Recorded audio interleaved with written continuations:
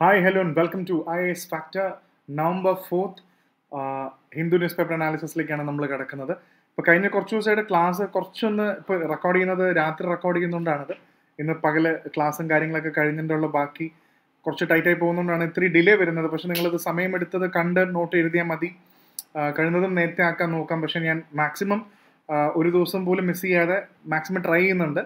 So ഇന്നത്തെ പ്രധാനപ്പെട്ട വാർത്തകൾ നമുക്ക് ചെക്ക് ചെയ്യാം. സോ യൂസ് ചെയ്യുന്നത് Delhi എഡിഷനാണ്. Let's quickly move on to the first important news of the day is 12 injured in grenade attack in Srinagar market. അപ്പോൾ ഇത് ഇങ്ങനത്തെ ഒരു ന്യൂസ് കഴിഞ്ഞ ദിവസങ്ങളായിട്ട് കുറേ ദിവസങ്ങളായിട്ട് നമുക്ക് ഇങ്ങനത്തെ ഒരു വാർത്ത നമുക്ക് ഇവിടെ കാണാൻ പറ്റുന്നുണ്ട്. കാശ്മീർ റിലേറ്റഡ് ആയിട്ടുള്ള ഒരുപാട് ന്യൂസ് ഓൾറെഡി നമുക്കിവിടെ വരുന്നുണ്ട്. സോ ഇവിടെ നമുക്ക് മനസ്സിലാക്കേണ്ടത് കാശ്മീരിൽ ഇലക്ഷൻ നടന്നു കഴിഞ്ഞതിന് ശേഷമാണെങ്കിൽ പോലും there is a lot of issues happening. ഇപ്പോഴും കുപ്വാരയാണെങ്കിലും ബരാമുള്ളയാണെങ്കിലും ഇപ്പോൾ ഗന്ദർബല ആണെങ്കിലും എല്ലായിടത്തും ആർമി മൊത്തത്തിൽ ഒന്നുകൂടെ മിലിറ്റൻസിനെ കൺട്രോൾ ചെയ്യാൻ ശ്രമിക്കുന്നുണ്ട്. കാരണം അത്രയ്ക്കധികം മിലിറ്റൻ ഓപ്പറേഷൻസ് ആണ് കാശ്മീരിൽ നടക്കുന്നത്. So we here every day sad news coming from the Valley. അപ്പോൾ ഇതിനകത്ത് മെയിനായിട്ടുള്ള കാര്യങ്ങൾ ഓർത്താൽ മതി. കാശ്മീരിലെ മിലിറ്റൻ ഇഷ്യൂസ് മാത്രം ഓർത്താൽ മതി. ലഷ്കർ ഇ തോയ്ബയൊക്കെ പിന്നെയും they have become more active these days. So ആ ഒരു കോണ്ടെക്സ്റ്റിൽ ഇതിങ്ങനെ കഴിഞ്ഞ ദിവസങ്ങളിൽ ഇന്നലത്തെ വാർത്തയിലും ഉണ്ടായിരുന്നു. പിന്നെ ജസ്റ്റ് US ഇലക്ഷൻ വരാൻ പോകുന്നതുകൊണ്ട് തന്നെ അതിൻ്റെ കംപ്ലീറ്റ് മേജർ ആയിട്ടുള്ള കാര്യങ്ങളെല്ലാം വന്നുകൊണ്ടിരിക്കുകയാണ്. ഇനിയിപ്പോൾ അടുത്ത കുറച്ച് ദിവസങ്ങളിൽ US ഇലക്ഷനും അതായിട്ട് ബന്ധപ്പെട്ട കാര്യങ്ങളായിരിക്കും നമുക്ക് മെയിനായിട്ട് ഉണ്ടാവുക. So and the next important news regarding the important content is regarding the air quality index. ഡൽഹിയുടെ എയർ ക്വാളിറ്റി ഇൻഡെക്സിനെ കുറിച്ചിട്ടും കഴിഞ്ഞ കുറേ ദിവസമായിട്ട്, ഇതിപ്പോൾ ആദ്യമായിട്ടൊന്നും അല്ല, നമുക്ക് ഓൾറെഡി ഈ സമയം കൊണ്ട് you must be knowing about CPCB ഒക്കെ നിങ്ങൾക്കറിയാം. Air quality index AQI has become 382. 382 കഴിഞ്ഞു എന്നാണ്. It's A worst. അത്രയ്ക്ക് വേഴ്സ്റ്റ് ആണ് ഈ കണ്ടീഷൻ എന്ന് പറയുമ്പോൾ. അപ്പോൾ നിങ്ങൾക്ക് നന്നായി അറിയണം എന്താണ് എയർ ക്വാളിറ്റി ഇൻഡെക്സ് എന്നുള്ളത് കൃത്യമായിട്ട് അറിഞ്ഞിരിക്കണം. ഓൾറെഡി നമ്മൾ കഴിഞ്ഞ കുറേ ആഴ്ച, എനിക്കൊന്ന് കഴിഞ്ഞ ഒക്ടോബർ മുഴുവൻ there is a lot of news regarding air quality index and AQI. അപ്പോൾ എന്താണ് ഈ AQIനെ കോൺസ്റ്റിറ്റ്യൂട്ട് ചെയ്യുന്നതെന്നും കൂടെ, ഇത് കൂടുന്നു എന്ന് മാത്രമേ പറയുന്നുള്ളൂ. പിന്നെ ഓൾറെഡി സ്റ്റബിൾ ബേണിങ്ങിനെ കുറിച്ചാണ് ഇവിടെ പറയുന്നത്. കണ്ടോ, ഫയേഴ്സിനെ കുറിച്ച് പറയുമ്പോൾ. പക്ഷേ ഈ അടുത്ത് തന്നെ റിപ്പോർട്ട് വന്നിരുന്നു സ്റ്റബിൾ ബേണിംഗ് മാത്രമൊന്നും അല്ല, ഡൽഹിയിൽ ഏറ്റവും കൂടുതൽ പൊല്യൂഷൻ ഉണ്ടാക്കുന്നതിൻ്റെ മേജർ കാരണം is the vehicular emissions. Vehicles നിന്ന് വരുന്ന എമിഷൻസ് തന്നെയാണെന്നാണ് ഡൽഹി ഗവൺമെന്റിന് അടുത്ത് വന്ന റിപ്പോർട്ട്സ് പറയുന്നത്. സോ വെഹിക്കിൾസ് എമിഷൻസ് ആണ് പറയുന്നത്. സോ ഇവിടെ AQI എന്ന് മാത്രം, ഇപ്പോൾ എന്താണ് AQI എന്നുള്ളത് ഓൾറെഡി നിങ്ങൾക്ക് അറിയാമെന്ന് വിചാരിക്കുന്ന എയർ ക്വാളിറ്റി ഇൻഡെക്സ് എങ്ങനെ കാൽക്കുലേറ്റ് ചെയ്യും, അപ്പോൾ ഏതൊക്കെ പൊല്യൂഷൻസ് ആണ്, ഏതൊക്കെ പൊല്യൂട്ടൻസ് ആണ് എന്നുള്ളത് എക്സ്ട്രാ പറയുന്നതാണ്. നിങ്ങൾ ഓൾറെഡി കണ്ടുപിടിച്ച് വെച്ചിട്ടുണ്ടാവും. എത്ര പൊല്യൂട്ടൻസ് ഉണ്ട് AQI എന്ന് ചോദിച്ചാൽ നിങ്ങൾക്ക് കൃത്യമായിട്ടൊരു കാര്യം വേണം. ബിക്കോസ് ഒന്ന് ഗ്രൗണ്ട് ലെവൽ ഓസോൺ വേണം. പരീക്ഷയ്ക്ക് ചോദിക്കാവുന്നതാണ് ഓൾറെഡി. ഒന്ന് ground level ozone, 2 particulate matter. Particulate pollution എന്ന് പറയുമ്പോൾ പാർട്ടിക്കുലേറ്റ് PM എന്ന് പറയുന്ന കാറ്റഗറി നമുക്ക് വളരെ ഇമ്പോർട്ടൻ്റ് ആണ്. 3 കാർബൺ മൊണോക്സൈഡ് ഇമ്പോർട്ടൻ്റ് ആണ്. 4 സൾഫർ ഡയോക്സൈഡ്. സൾഫർ ഡയോക്സൈഡ് വളരെ ഇമ്പോർട്ടൻ്റ് ആണ്. അതേപോലെ നൈട്രജൻ ഡയോക്സൈഡ്. അപ്പോൾ ഇതൊക്കെയാണ് പ്രധാനപ്പെട്ട. ഇതിൻ്റെ അളവ് ആകാശത്തിൽ അല്ലെങ്കിൽ എയറിലേക്ക് പോകുന്ന സമയത്ത് സ്കൈയിൽ നമുക്ക് ഇത് ട്രേസ് കാണാൻ പറ്റും. അറ്റ്മോസ്ഫിയറിൽ ഇതിൻ്റെ പ്രസൻസ് വെച്ചിട്ടാണ് ഇതിൻ്റെ പൊല്യൂഷൻ കാറ്റഗറൈസ് ചെയ്യുന്നത്. ഓൾറെഡി 0 to 50 അങ്ങനെ പല കാറ്റഗറിയിലുണ്ട്. 300 എബോ ആണെങ്കിൽ it's actually nothing short of hazardous. അപ്പോൾ 300 മുകളിൽ 380 ആയിരുന്നു, ഇപ്പോൾ 382ലേക്ക് പോകുമ്പോൾ it's A very hazardous situation. So എന്താണ് AQI എന്നുള്ളതും കൂടെ കൃത്യമായിട്ട് നമുക്കിവിടെ അറിഞ്ഞിരുന്നാൽ അടുത്ത പ്രിലിംസിനൊക്കെ നമുക്ക് ചോദിക്കാം. ഈ പൊല്യൂട്ടൻസ് ഏതാണെന്നൊക്കെ ചോദിക്കാവുന്നതാണ്. സോ പിന്നെ അടുത്തത് നെക്സ്റ്റ് ഇസ് ടുഡേ നമുക്കിന്ന് ജുഡീഷ്യൽ അപ്പോയിൻമെന്റിനെ കുറിച്ചിട്ട് നല്ലൊരു ക്ലാരിറ്റി ഉണ്ട്. കാരണം അടുത്ത കുറച്ച് ദിവസത്തിനുള്ളിൽ തന്നെ Chandrachud, the chief justice of India, is getting retired. So അത് മാത്രമല്ല, ജഡ്ജസിന്റെ അപ്പോയിൻമെന്റിനെ കുറിച്ചിട്ട് ഇവിടെ പ്രധാനപ്പെട്ട വാർത്ത ഇതിനെ കുറിച്ചിട്ടാണ്. സോ കഴിഞ്ഞ കുറേ ദിവസമായിട്ട് even the president of India has റീറ്ററേറ്റഡ് this issue. എന്താണ് ഈ ഇഷ്യൂ പറഞ്ഞിരിക്കുന്നത്? കാരണം പ്രസിഡന്റ് ഓഫ് ഇന്ത്യയുടെ സ്റ്റേറ്റ്മെന്റിൽ തന്നെ പറയുന്നു, ഒന്ന് കേസ് വിധി വരാൻ വളരെയധികം കാലതാമസം എടുക്കുന്നുണ്ട്. സോ സാധാരണക്കാരന് ഇവിടുത്തെ ഇന്ത്യയിലെ ഈ ജുഡീഷ്യൽ സിസ്റ്റത്തിനോടുള്ള വിശ്വാസം നഷ്ടപ്പെടാൻ പാടില്ല എന്നുള്ളതാണ് അതിൽ പ്രധാനപ്പെട്ട ഒരു പോയിന്റ്. പിന്നെ വേക്കൻസികളൊന്നും ഫില്ല് ചെയ്യുന്നില്ല കോടതിയിൽ. അപ്പോൾ ഇതിൽ ഏറ്റവും ഇമ്പോർട്ടൻ്റ് എടുത്തു പറയേണ്ട കാര്യമാണ് വാട്ട് ഈസ് ദ കോളേജിയം സിസ്റ്റം. പണ്ട് ഓൾറെഡി ഈ കോളേജിയം സിസ്റ്റം ഓൾറെഡി നമ്മൾ പല പ്രാവശ്യം ഡിസ്കസ് ചെയ്താണ്. എന്നാലും നമുക്കറിയാം സുപ്രീം കോടതിയിലെയും ഹൈക്കോടതി ജഡ്ജിമാരെയും എങ്ങനെ സെലക്ട് ചെയ്യും, അതിനുവേണ്ടിയാണ് എൻജാക്ക് ഉള്ളത്. നാഷണൽ ജുഡീഷ്യൽ അപ്പോയിൻമെന്റ്സ് കമ്മീഷൻ വന്നിരുന്നു, ഗവൺമെന്റ് കൊണ്ടുവന്നു, പിന്നെ സുപ്രീം കോടതി തന്നെ അത് സ്ട്രൈക്ക് ചെയ്ത് കളഞ്ഞു. ഇപ്പൊ കൊളീജിയം സിസ്റ്റം അനുസരിച്ചിട്ട് ജഡ്ജിമാര് തിരഞ്ഞെടുത്താൽ മതി എന്നുള്ളൊരു സിറ്റുവേഷൻ. പക്ഷേ ജഡ്ജിമാരിനെ തിരഞ്ഞെടുക്കുമ്പോൾ ഈ റിപ്പോർട്ടുകൾ, ഈ സെലക്ട് ചെയ്യപ്പെട്ട ആൾക്കാരുടെ റിപ്പോർട്ടുകൾ ഗവൺമെന്റിന്റെ ക്ലാരിഫിക്കേഷന് വേണ്ടി വെക്കും. ആ ഒരു പ്രോസസ് ഉണ്ട്. ഇപ്പൊ കൊളീജിയം സിസ്റ്റം എന്താണെന്ന് ഞാനിപ്പോൾ ഇതിൽ പറയുന്നത് കുറച്ച് ആൾക്കാരെ കുറിച്ചാണ് ഇവിടെ പറയുന്നത്. പക്ഷെ അതിനെക്കാട്ടും കൂടുതൽ നമ്മൾ മനസ്സിലാക്കേണ്ടത്, അപ്പോൾ ഗവൺമെന്റ് വേണമെങ്കിൽ റീകൺസിഡർ ചെയ്യണമെന്ന് പറയാം. പക്ഷെ സുപ്രീം കോടതി അല്ലെങ്കിൽ കൊളീജിയം സിസ്റ്റം പിന്നെയും അതേ ആൾക്കാരെ തന്നെ പ്രസ് ചെയ്യുകയാണെങ്കിൽ, സോ ഗവൺമെന്റിന്റെ ഒരു ഇടപെടൽ ജുഡീഷ്യൽ സിസ്റ്റത്തിൽ ഉണ്ട് എന്ന് പറയുന്നത് ജുഡീഷ്യറിക്ക് നല്ലതാണോ എന്നുള്ളത് ഇത് ഡിബേറ്റബിൾ ആണ്. ഇതിവിടെ എൻജാക്കിലെ ഡെഫിനറ്റ്ലി ഗവൺമെന്റിനാണ് അപ്പർ ഹാൻഡ് വരുന്നത്. ഇവിടെ ജഡ്ജിമാര് തന്നെയാണ് അപ്പോയിന്റ് ചെയ്യുന്നത്. സോ ഏതാണ് ദ മോസ്റ്റ് വയബിൾ ഓപ്ഷൻ? ഇതിന്റെ ജനറൽ ആയിട്ടുള്ള ഞാൻ കാര്യം പറഞ്ഞത്. ഇതിനകത്ത് ഇതല്ല പറയുന്നത്. ഇതിനകത്ത് ഓരോ ആൾക്കാരെ കുറിച്ചാണ് പറയുന്നത്. ആരെയൊക്കെ ജഡ്ജ് ആക്കണമായിരുന്നു എന്നൊക്കെ പറയുന്നുണ്ട്. അപ്പൊ ഇതിൽ കുറച്ച് ആൾക്കാരെ പറയുന്നുണ്ട്. സുപ്രീം കോടതിയിൽ ജഡ്ജ് ആവുന്ന 2-3 ഇതിൽ പ്രധാനപ്പെട്ട എടുത്തു പറയേണ്ടത്, അടുത്ത നാഷണൽ പേജിൽ ഈ വാർത്തയുണ്ട്. കുറച്ചും കൂടെ ജെൻഡർ കോമ്പോസിഷൻ കൊണ്ടുവരുന്ന രീതിയിൽ ഒരുപാട് വിമൻ ജഡ്ജിമാരെ കൊണ്ടുവരണം എന്ന് പറഞ്ഞിട്ട് അധികം ആൾക്കാരെ ഒന്നും കൊണ്ടുവന്നില്ല എന്നുള്ളൊരു ഒരു ക്രിറ്റിസിസം, ഒരു ആക്ഷേപം ഇവിടെ ഉണ്ട്. പിന്നെയുള്ള അടുത്തൊരു കാര്യം എന്ന് പറയുന്നത്, കുറച്ചുകൂടെ ഇപ്പോൾ ജെൻഡർ അപ്പുറത്തേക്ക് ഇപ്രാവശ്യത്തെ ഡൽഹി ഹൈക്കോർട്ടിൽ ഒരു ഗേ ജഡ്ജിന് ഓപ്പൺ ആയിട്ട് തന്നെ അദ്ദേഹം ഗേ ആണെന്ന് സമ്മതിക്കുന്ന ഒരു ഗേ ജഡ്ജിന്, ഹൈക്കോർട്ട് അഡ്വക്കേറ്റിന് ഡൽഹി ഹൈക്കോർട്ട് ജഡ്ജായിട്ട് പ്രസന്റ് ചെയ്തിട്ടുണ്ടായിരുന്നു. പക്ഷെ അതിന്റെ ഗവൺമെന്റ് അപ്രൂവൽ ഒന്നും വന്നിട്ടില്ല. അപ്പൊ അങ്ങനത്തെ അപ്പോയിന്റ്മെന്റുകൾ, അതുകൊണ്ടാണ് ഈ ടൈറ്റിൽ ഇവിടെ കിടക്കുന്നത്, മിക്സഡ് ബാഗ് ഓഫ് അപ്പോയിന്റ്മെന്റ്സ് എന്ന് ഉദ്ദേശിക്കുന്നത് അങ്ങനെയാണ്. അപ്പൊ അതിൽ കുറച്ച് ഇതിന് അടുത്ത് എനിക്ക് തോന്നുന്ന നാഷണൽ ന്യൂസിൽ ഇനിയും ഈ വാർത്ത വരുമ്പോൾ അതിന്റെ അടുത്ത ആസ്പെക്ട് നമുക്ക് ഡിസ്കസ് ചെയ്യാം. സോ എന്താണ് കൊളീജിയം സിസ്റ്റം, എന്താണ് എൻജാക്ക്, അത് ഒരു പൊളിറ്റി ഗവർണൻസ് പെർസ്പെക്റ്റീവിൽ മാത്രമല്ല, മെയിൻസിനും പ്രിലിംസിലും നിങ്ങൾക്ക് നല്ലൊരു ക്ലാരിറ്റി ഉണ്ടാവണം.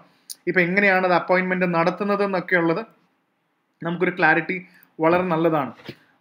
അത് എങ്ങനെയാണത് കാൽക്കുലേറ്റ് ചെയ്യുന്നത്. ഇപ്പോൾ സുപ്രീം കോടതി ആണെങ്കിലും ഡെഫിനറ്റ്ലി ആരാണ് കൊളീജിയത്തിൽ? ചീഫ് ജസ്റ്റിസ് ഓഫ് ഇന്ത്യ ഉണ്ട്. Chief justice of India plus ബാക്കിയുള്ള 4 സുപ്രീം കോടതി ജഡ്ജസ്മാരെല്ലാവരും കൂടെ ചേർന്നിട്ടാണ് ചെയ്യുന്നത്. ഹൈക്കോടതി തന്നെയാണെങ്കിലും ഹൈക്കോടതിയുടെ ചീഫ് ജസ്റ്റിസ് ഉണ്ട്, അതേപോലെ തന്നെ മുതിർന്ന 2 ജഡ്ജിമാരും എല്ലാവരും കൂടെ ചേർന്നാണ് കൊളീജിയം സിസ്റ്റം. ഇതിന്റെ അഡ്വാൻറ്റേജസ് എന്താണെന്നൊക്കെ നമുക്ക് പിന്നീട് മനസ്സിലാക്കേണ്ടി വരും. So please remember about all this concepts. പിന്നെ അടുത്തത് നമുക്ക് സ്റ്റേറ്റ് വാർത്തയിലേക്ക് പോവുകയാണെങ്കിൽ, ഇമ്പോർട്ടൻ്റ് ആയിട്ടുള്ള സ്റ്റേറ്റ്സിൻ്റെ ഇമ്പോർട്ടൻ്റ് വാർത്തകളിലേക്ക് പോവുകയാണെങ്കിൽ, ഓക്കെ, ഇതിനെക്കാട്ടും യെസ്, ഡൽഹി എഡിഷൻ കൊണ്ട് ചിലപ്പോൾ ഈ വാർത്തകളൊന്നും ഉണ്ടാവില്ല. And here comes another important, cracks appear in boundary wall of Jagannath temple. So where exactly is Jagannath temple? So taking you for art and culture, മെയിൻസിലാണെങ്കിൽ GS paper 1 ചോദിക്കാൻ chance ഉള്ളതാണ്. And here we go with another important aspect. What is the ASI? Archaeological survey of India എന്ന് പറയുന്നത് എന്താണ്? ഇതൊരു ബോഡിയാണ്. ASI protected monuments ഇന്ത്യയിൽ ഒരുപാടുണ്ട്. So ASIയുടെ composition എന്താണ്? ASI എന്ന് പറയുന്നത് എന്ത് തരം ബോഡിയാണ്, അതെങ്ങനെയാണ്, ഏത് ആക്ട് കൊണ്ടാണ് ക്രിയേറ്റ് ചെയ്തിരിക്കുന്നത്, അങ്ങനത്തെ കാര്യങ്ങളൊക്കെ നമുക്ക്, ഇത് ആക്ട് കൊണ്ട് ക്രിയേറ്റ് ചെയ്തതാണോ അതോ ബ്രിട്ടീഷ് ടൈംസ് തൊട്ടേ ഉള്ളതാണോ, വെരി ഇമ്പോർട്ടൻറ്റ്. ഇതൊക്കെ നമുക്കറിയണം ASI എന്താണെന്നുള്ളത്. സോ അവിടെ ചെറിയ റിപ്പയർ നടക്കുന്നുണ്ടെന്നാണ് പറയുന്നത്. സോ നമ്മളെ സംബന്ധിച്ചോളം important is Jagannath temple in Puri. Art and കൾച്ചറിൽ there is a temple which is called as the Black Pagoda. Sun Temple of Konark, അതേപോലെ തന്നെ which is called as the White Pagoda. Jagannath temple. So Jagannath temple എന്താണ്, അതിന്റെ related ആയിട്ടുള്ള കാര്യങ്ങൾ, അതിന്റെ architectural concepts എന്താണ്. So ഇതെന്ന് പറയുന്നത് നമുക്ക് ഇതെല്ലാം ആർട്ട് ആൻഡ് കൾച്ചറിൽ വരുന്ന സമയത്ത് we learn about the temple architecture system എന്ന് മാത്രമല്ല, the most important being the Kalinga school of architecture. അതെന്താണെന്ന് കൂടെ നമുക്ക് പിന്നീട് പഠിക്കേണ്ടി വരും. എന്താണ് കലിംഗ സ്കൂൾ ഓഫ് ആർക്കിടെക്ചർ? അല്ലെങ്കിൽ ദർ ഇസ് സംതിങ് കോൾഡ് ദിയോൾ, രേഖാ ദിയോൾ എന്നൊക്കെ പറയുന്നത് അവിടുത്തെ അമ്പലം എന്നൊരു കോൺസെപ്റ്റിലാണ്. അവിടുത്തെ ഡിഫറെൻ്റ് ആയിട്ടുള്ള ടൈപ്പ് ഓഫ് അമ്പലങ്ങളെ കുറിച്ചിട്ടാണ്. അപ്പോൾ അതിലേക്ക് നമുക്ക് ഇതിനകത്തൊരു ക്യൂ കിട്ടുന്നുണ്ട്. അവിടുത്തെ പേപ്പറിലേക്ക് തിരിച്ചു പോകാൻ വേണ്ടി ഒരു ചെറിയ ക്യൂ കിട്ടുന്നുണ്ട്. പിന്നെ വഖഫ് ബോർഡിന്റെ കാര്യം ഇന്നലെ നമ്മൾ ഡിസ്കസ് ചെയ്തതാണ്. കർണാടകയിൽ വലിയൊരു ഇഷ്യൂ നടന്നുകൊണ്ടിരിക്കുകയാണ്. കർണാടകയിൽ ഒരു ഇത്രയും പ്രധാനപ്പെട്ട ഒരു ഫാം ലാൻഡ്, വളരെയധികം ഫാമേഴ്സ് ഡിപ്പെൻഡ് ചെയ്യുന്ന ഒരു ലാൻഡിനെ, ആ ലാൻഡ് വഖഫ് ലാൻഡ് ആണെന്ന് അവർ ക്ലെയിം ചെയ്തിട്ടുണ്ട്. ചീഫ് മിനിസ്റ്റർ ഉൾപ്പെടെ ആ നോട്ടീസ് ക്യാൻസൽ ചെയ്യാൻ പറഞ്ഞിട്ടുണ്ട്. അപ്പൊ ഇങ്ങനത്തെ വാർത്തകൾ വരുമ്പോൾ വഖഫ് ബോർഡ് എന്താണെന്നും വഖഫ് ബോർഡ് അമെൻമെന്റ് എന്താണെന്നും നമ്മൾ ഓൾറെഡി ഒരുപാട് ഡിസ്കസ് ചെയ്തിട്ടുണ്ട്. എന്താണ് വഖഫ് എന്നും എന്താണ് വഖഫ് ബോർഡ് എന്നും ആവശ്യത്തിൽ കൂടുതൽ ഡിസ്കസ് ചെയ്തിട്ടുണ്ട്. പിന്നെ പ്രധാനപ്പെട്ട ഞാൻ അന്ന് പറഞ്ഞ പോലെ വിജയുടെ ന്യൂസ് വന്നതിന് ശേഷം ഇനി ഒരുപാട് കാര്യങ്ങളിൽ അവർ കോൺസ്റ്റിറ്റ്യൂഷണലായിട്ട് ബന്ധപ്പെട്ട കാര്യങ്ങളൊക്കെ അവർ സംസാരിച്ചു തുടങ്ങും. സോ വിജയുടെ പാർട്ടി തമിഴക വെട്രി കഴകം എന്ന് പറയുന്നത് ഇവരെ ഉന്നയിച്ച പ്രധാനപ്പെട്ട കുറച്ച് കാര്യങ്ങൾ നമുക്ക് UPSCക്ക് ആവശ്യമായിട്ട് വരും. The centres dream of A third language. So every state, പല സ്റ്റേറ്റ്സിലും 2 ലാംഗ്വേജ് അല്ലെങ്കിൽ 3 ലാംഗ്വേജ് പോളിസി ഉണ്ട്. നമുക്കൊക്കെ 3 ലാംഗ്വേജ് നമുക്ക് സ്കൂളിൽ പഠിക്കാനില്ല. നമുക്ക് ഇംഗ്ലീഷ് എന്തായാലും പഠിക്കാനുണ്ട്. നമ്മുടെ സ്കൂളിൽ ഇംഗ്ലീഷും മലയാളത്തിനോടൊപ്പം തന്നെ നമ്മൾ ഹിന്ദി പഠിക്കുന്നുണ്ട്. ഏത് സ്കൂളിൽ പോയാലും ഹിന്ദി എന്നൊരു സബ്ജക്റ്റ് ഇല്ലാതിരിക്കാൻ പറ്റില്ല. സോ തമിഴ്നാട്ടിൽ തേർഡ് ലാംഗ്വേജ് വേണ്ട എന്ന് പറയുന്ന ഒരു ആസ്പെക്ട് പറയുന്നുണ്ട്. ബിക്കോസ് അവർക്ക് ഹിന്ദി ഇമ്പോസിഷൻ വേണ്ട. ഇതൊരു പ്രധാനപ്പെട്ട ഇതാണ്. എത്ര 2 സ്റ്റേറ്റ് ലാംഗ്വേജ് അല്ലെങ്കിൽ 2 ലാംഗ്വേജ് പോളിസി അല്ലെങ്കിൽ 3 ലാംഗ്വേജ് പോളിസി എന്നുള്ളത് എന്ത് തരം പോളിസി ആണെന്നുള്ളത് വളരെ ഇമ്പോർട്ടൻ്റ് ആയിട്ട് നമുക്ക് നോക്കേണ്ടതുണ്ട്. പിന്നെ അതേപോലെ തന്നെ വിജയ് എടുത്തു പറയുന്ന 2 കാര്യങ്ങളുണ്ട്. ഇതും സെൻട്രൽ ഗവൺമെന്റ് ആയിട്ട് കൺസിഡറേഷനിൽ ഇരിക്കുന്നതാണ്. It's regarding the Sri Lankan issue. Katchatheevu എന്ന് പറയുന്നത് വെരി വെരി ഇമ്പോർട്ടൻറ്റ് ഫിഷർമാൻ്റെ ഇഷ്യൂ ആണ്. അതായത് ശ്രീലങ്കൻ ഇഷ്യൂ വരികയാണെങ്കിൽ തമിഴ്നാട്ടിനോട് കൂടി കൺസൾട്ട് ചെയ്തതിന് ശേഷം മാത്രമേ സെൻട്രൽ ഗവൺമെന്റ് ഒരു തീരുമാനം എടുക്കാൻ പാടുള്ളൂ. സോ ശ്രീലങ്കൻ ഇഷ്യൂ ഇവിടെ എടുത്തു പറയുന്നുണ്ട് Vijay. And he has also called about one nation one election. Simultaneous electionil വിശ്വസിക്കുന്നില്ല. Tamil Nadu will not support this concept എന്ന് വിജയ് പറയുന്നുണ്ട്. സൈമിൾട്ടേനിയസ് എലക്ഷൻ, 1 nation 1 election, ഒരു രാജ്യത്തിന് ഒരു ഒറ്റ എലക്ഷൻ മതി എന്ന് പറയുന്നത് ഇവിടെ ഡിസ്കസ് ചെയ്യപ്പെടുന്ന കോൺസെപ്റ്റ് ആണ്. അപ്പോൾ ഇതിനകത്ത് നമുക്ക് പറഞ്ഞില്ല, സിനിമാക്കാരനായതുകൊണ്ട് നമ്മൾ ഒഴിവാക്കണ്ട. നമുക്ക് കോൺസ്റ്റിറ്റ്യൂഷണലായിട്ട് പ്രധാനപ്പെട്ട, നമുക്ക് സിലബസ് ആയിട്ട് പ്രധാനപ്പെട്ട ചർച്ചകൾ ഉണ്ടെങ്കിൽ നമ്മളത് ഉൾക്കൊള്ളണം. അതിനകത്ത് എന്ത് ടോപ്പിക്കാണ്, ഇപ്പോൾ ശ്രീലങ്കൻ ഇഷ്യൂ ആണെങ്കിലും കോൺസ്റ്റിറ്റ്യൂഷണൽ ഇഷ്യൂ ആണെങ്കിലും ഒക്കെ we should have an idea. പിന്നെ പൊളിറ്റിക്കൽ വാർത്തകൾ മാറ്റിക്കഴിഞ്ഞാൽ കശ്മീരി വിമനെ കുറിച്ച് പറയുന്നുണ്ട്. ഇത് വേറൊന്നുമല്ല, കശ്മീരി വിമന് അവിടുത്തെ വാട്ടർ റേസ് ഭയങ്കര പോപ്പുലർ ആണ്. കാരണം അവർക്ക് അവിടുത്തെ വിമനെ സോഷ്യൽ സ്റ്റിഗ്മ ഓവർകം ചെയ്യാൻ സഹായിക്കുന്ന ഒന്നാണ് ഇതേപോലത്തെ ബോട്ട് റേസുകളും ചെറിയ ബോട്ട് റേസുകളൊക്കെയാണ് ഇതിൽ കാണിക്കുന്നത്. Traditional boat race, dal lake. So that brings us dal ലേക്കിനെ കുറിച്ചിട്ടും പലപ്പോഴും സിവിൽ സർവീസിന്റെ പ്രിലിംസ് കഴിഞ്ഞ 10 വർഷം തന്നെ ദാൽ ലേക്കിനെ കുറിച്ച് ചോദ്യം ചോദിച്ചിട്ടുണ്ട്. സോ യു ഷുഡ് നോ എവിടെയാണ് ദാൽ ലേക്ക്, എന്താണ്. ആൻഡ് അവിടുത്തെ ബോട്ടുകളെ പറയുന്ന പേരും ഇതല്ലേ, ശിഖറ. അവിടുത്തെ ബോട്ട് ഷിഖറാസ് എന്ന് പറയുന്നതും എന്താണ് ഷിഖറാസ് എന്നുള്ളതും നമ്മൾ അറിഞ്ഞിരിക്കണം. ദാൽ ലേക്കും. അപ്പോൾ അതാണ് ഇതിനകത്ത് കൂടുതലും പറയുന്നത്. സോ അവിടുത്തെ വിമൻ എംപവർമെന്റിന്റെ ഒരു ഭാഗം കൂടാണ് വിമൻ ബോട്ട് റേസ് എന്നുള്ളത്. വേണമെങ്കിൽ എവിടെയെങ്കിലും മെയിൻസിനൊക്കെ നിങ്ങൾക്ക് റെഫർ ചെയ്യാവുന്നതാണ്. വിമന്റെ ബോട്ട് റേസും കാര്യങ്ങളൊക്കെ ഈസി ആയിട്ട് റെഫർ ചെയ്യാവുന്ന ഒരു കാര്യം കൂടാണ് അവിടെ. Okay, and moving on to the other important national state news നോക്കുമ്പോൾ very important, sand മൈനിങ്ങിനെതിരെ അസാമിലെയും മേഘാലയയിലെയും villagers ഒരുമിക്കുകയാണ്. So they come together for the common cause to fight against the sand mafia അല്ലെങ്കിൽ sand mining mafia. So ഇവിടെ ഒരു important ചോദ്യമാണ്. 2-3 കാര്യങ്ങൾ ഇതിനകത്ത് നമുക്ക് ആവശ്യമുള്ള ഒരുപാട് പോയിന്റ് ഉണ്ട്. ഒന്ന്, എന്താണ് sand മൈനിങ്ങും how is this contributing to ecological damage, ഒരു മെയിൻസ് ക്വസ്റ്റ്യൻ ആണ്. എങ്ങനെയാണ് sand mining ecological damage create ചെയ്യുന്നത് എന്നുള്ളതൊരു സബ്ജക്റ്റീവ് ചോദ്യമാണ്. ഇനി അത് മാത്രമല്ല, നമുക്ക് പ്രധാനപ്പെട്ട കുറച്ച് ജോഗ്രഫിയിലാണെങ്കിലും കുറേ ടോപ്പിക്കുകൾ നമുക്ക് എടുക്കാനുണ്ട്. And the most important is Garo hills. മാപ്പിൽ നമുക്ക് ഗാരോ, കാസി, ജയന്തിയ എന്നൊക്കെ പറയുന്ന ഗ്രൂപ്പുകളെ കുറിച്ച് വരുമ്പോൾ എവിടെയാണ് ഗാരോ ഹിൽസ് എന്നുള്ളതും കൂടെ നമുക്ക് കൃത്യമായിട്ട് കാൽക്കുലേറ്റ് ചെയ്യാൻ പറ്റണം. Where exactly is Garo hills എന്നുള്ളത് കിട്ടണം. ഇനി അത് മാത്രമല്ല, ഇവിടെ നമുക്ക് 2-3 റിവേഴ്സിനെ കുറിച്ചിട്ടും പേരുണ്ട്. ഇത് നമ്മൾ കാണുമ്പോൾ ചെറുതായിട്ട് തോന്നുമെങ്കിലും ഇതിനകത്ത് നമുക്ക് ആവശ്യമുള്ള, and here we go, is the most affected ഈ നദി. There is A river called as ദുദ്നോയി or മാണ്ട റിവർ. ഇതൊക്കെ പ്രിലിംസിന് മാച്ച് ദ ഫോളോയിങ് ചോദിക്കും, നമ്മളിതൊന്നും കേട്ടിട്ടുണ്ടാവില്ല. സോ ദുദ്നോയി ഓർ മാണ്ട river. So please very important mark, നമുക്ക് മാർക്ക് ചെയ്യാവുന്നതാണ്. ദുദ്നോയി ആൻഡ് മാണ്ട റിവർ എന്ന് പറയുന്ന റിവർ ഇവിടെ നമുക്ക് കാണാൻ പറ്റും. ഇവിടെ മൊത്തം റിവർ എക്കോസിസ്റ്റത്തിനെ കുറിച്ചാണ് കൂടുതലും പറയുന്നത്. ആൻഡ് ഹിയർ വി ഗോ, ഈ ഒരു റിവർ മാത്രമല്ല, പിന്നെ അസാമിലായിട്ട് ബന്ധപ്പെട്ട വേറെ കാര്യം കൂടെ ഇവിടെ ഉണ്ട്. Let's take A look at the other important aspect. അടുത്തത്, there is another river called as കുൽസി. Mark this river, it's called കുൽസി river. കുൽസി river ഉണ്ട്. And മൊറാക്കൊലോഹി river. ഇതൊക്കെ ഓർത്ത് വെക്കാൻ പാടാണെങ്കിലും നമുക്കൊന്ന്. So there is A river called as കുൽസി river. ഇവിടെ പേരുണ്ട്, മൊറാക്കൊലോഹി river and കുൽസി river. ഇത് അസാമിന്റെ river ആണ്. And the most important being, ഈ റിവറിന് ഡിപ്പെൻഡ് ചെയ്തിരിക്കുന്ന പ്രധാനപ്പെട്ട Gangetic dolphin. Very very important. എന്താണ് ഗാൻജറ്റിക് ഡോൾഫിൻ? ഇതിനൊക്കെ ഇത് ഭയങ്കര ഡിഫിക്കൽട്ട് ആണെന്നാണ് പറയുന്നത്, ഈ സാൻഡ് മൈനിങ് ഒക്കെ. അപ്പോൾ ഗാൻജറ്റിക് ഡോൾഫിന് മാത്രമല്ല, and that is actually in schedule 1 of wild life protection act 1972. അപ്പോൾ ഷെഡ്യൂൾ 1 എന്ന് പറയുന്നത് എന്താണ്? അത്രയും ആന, എലിഫന്റ് ഷെഡ്യൂൾ 1 ആണോ, ടൈഗർ ഷെഡ്യൂൾ 1 ആണോ, ലൈൻ ഷെഡ്യൂൾ 1 ആണോ? പ്രിലിംസിന് ചോദ്യം ചോദിക്കാം.